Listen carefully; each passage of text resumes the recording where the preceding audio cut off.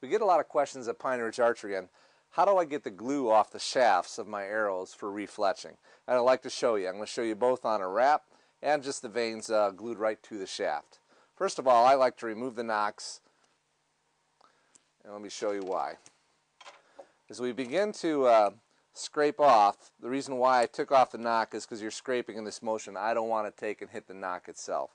My personal favorite is the Easy Crest knife because it has this little cutout in the blade itself. It works out really well. Just start scraping off the wrap on this particular one. When I get to the fletchings right here, just put a little pressure and they come right off. But I just keep, it's almost like you're whittling, but you're not putting too much pressure because you don't want to start taking off some of the carbon. And you just scrape off the wraps. A lot of people complain that, oh, wraps are really hard to get off. I believe myself, from my personal experience, that using a wrap is actually easier to get off than just vanes and the glue right on the shaft, because I just have the adhesive from the wrap on here, which isn't very thick. Now I'm going to show you this particular arrow. This is glued right onto the shaft itself.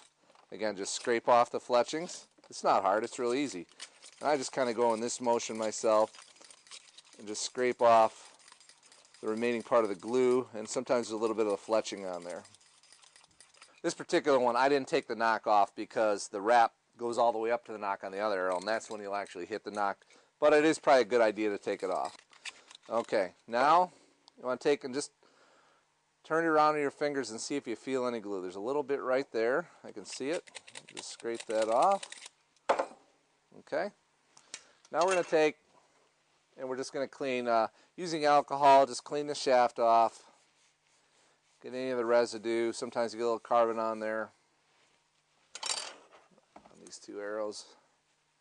So you can see right there, some of the carbon was on there. You definitely want to get that off before you go to put on your next fletchings.